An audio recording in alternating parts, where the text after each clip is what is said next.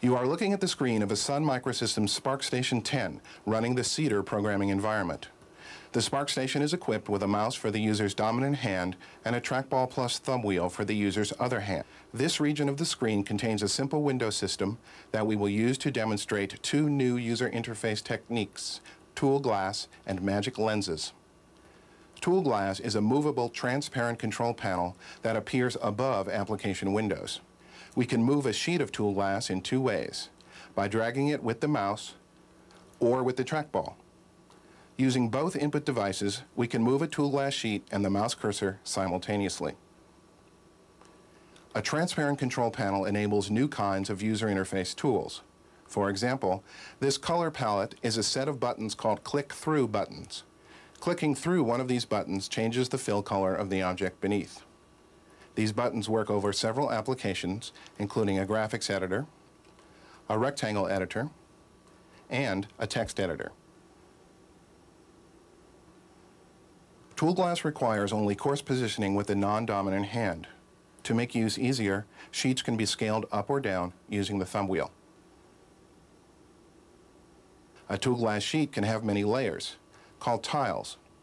We can navigate through the sheet by moving to the next tile, back to the previous tile, or use an overview tile to move directly to any tile.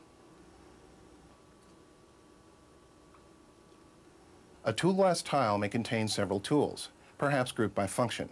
This tile, for example, contains 4 tools used to change the graphical style of an illustration. The line weight tool changes line thickness by clicking through the desired line weight. The line color tool changes line color using click-through color buttons. The fill color tool changes fill color in a similar way. Finally, the font face tool sets the typeface of text clicked through it. Some tiles have several copies of the same tool. For example, this tile contains 2 clipboards. A clipboard can copy an object, move, and paste it somewhere else.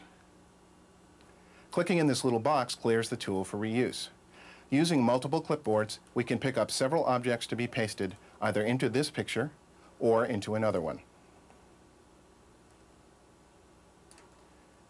These modified clipboards, called rubbings, pick up a shape and then allow its fill color to be applied to other shapes. Using several rubbings, we can capture several colors for later use. The shape in the rubbing reminds us where each color came from. These symmetry clipboards pick up a shape and derive a symmetrical collection of its rotations. We can change the order of symmetry. Then paste one of the resulting rotated shapes.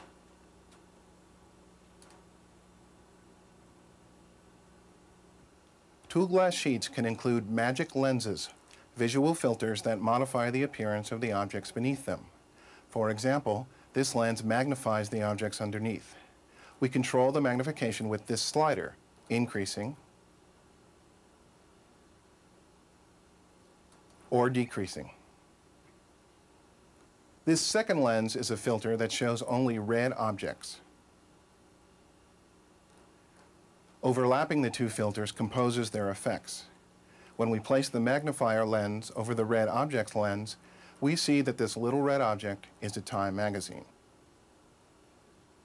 Magic lenses can be used to modify a scene's appearance in small regions while leaving the rest of the scene alone as context.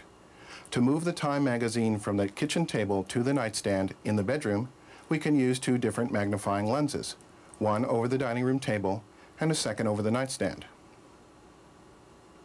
We then simply select the magazine and drag it from one place to the other.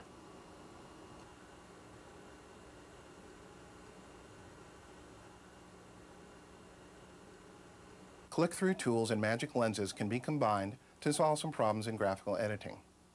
For example, if we click here, will we select an edge of the blue square or an edge of the yellow square? A tool containing a lens that shrinks each object around its center makes it easy to click through on the desired edge, for these squares or for this complex tiling. This lens also reveals how this grid was made, with long lines in the middle and short lines on the edge.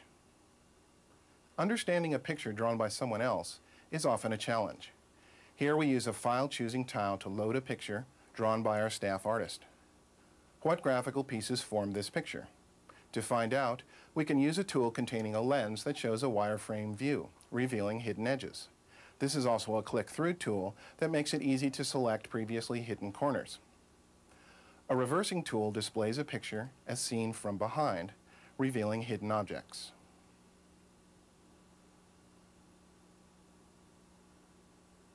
Tool glass grids can be used to align objects even across application windows.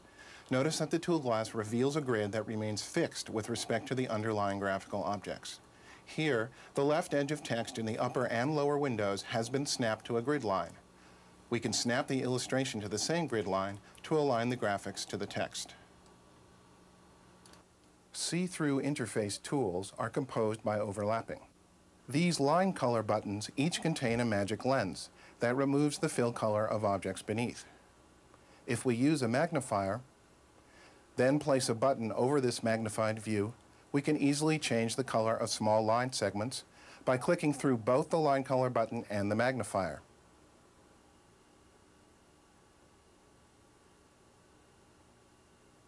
These tool glass sheets for setting outline colors and fill colors can be composed by overlapping them. The filled triangle in the upper left corner indicates the fill color. The outline triangle in the upper right corner indicates the outline color. Overlapping creates a tool that sets both colors with one action. Tool glass tiles can be customized. Here we wish to pick up another color with a rubbing, but all of the rubbings are full. We move the existing rubbings out of the way by dragging the blue handles. By copying then dragging, we create a new rubbing. Now we can pick up another color. Magic lenses can be used to preview changes to a scene. For example, this lens can be used to adjust the color of the scene beneath. These controls allow us to change any combination of the hue, saturation, or value of the scene. Because we're using a lens, we can easily compare the original colors with the new color scheme. Another lens shows us an achromatic version of the scene that would appear on a binary display or printer. Another set of artistic lenses affects the geometry of scene objects. For example, this lens applies drop shadows. The depth and direction of the shadow can be varied with this slider.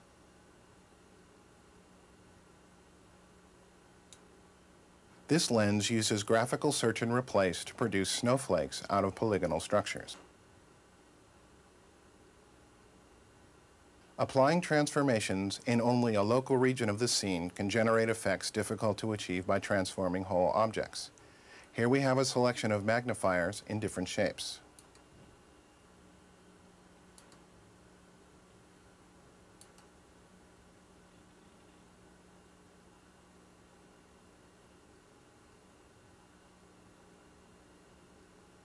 This is a map browsing application using an X-Windows prototype of Magic Lenses running under the TWM window manager. This map shows a region of Santa Clara County, California. Suppose we wish to see the rivers in Santa Clara County. At this scale, many of the rivers can be seen, but the roads are so dense that seeing the rivers is difficult. To more readily see the rivers, we simply use a lens that accentuates the rivers by de-emphasizing the roads. A map region can be expanded using a magnification lens. Finally, we can apply a lens to the display pixels themselves. This lens performs simple pixel doubling. Magic lenses can be used for visualization.